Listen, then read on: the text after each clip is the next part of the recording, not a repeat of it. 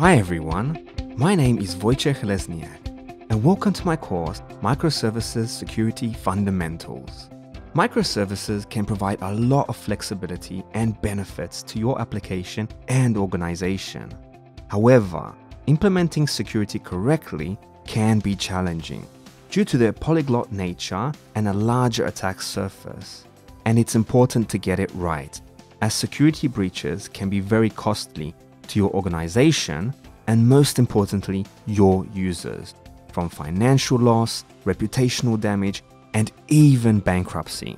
In this course, we are going to learn the best practices, principles, standards, and patterns to effectively design and implement security solutions for your desired microservices architecture. Some of the major topics that we will cover include the challenges of securing microservices versus traditional monolithic applications, edge and service-to-service security, monitoring, alerting, and throttling, how to foster a security culture within your microservices teams. By the end of the course, you will have the skills and knowledge to design and implement secure microservices, protecting your organization and your users. Before beginning this course, you should be familiar with the fundamentals of a microservices architecture.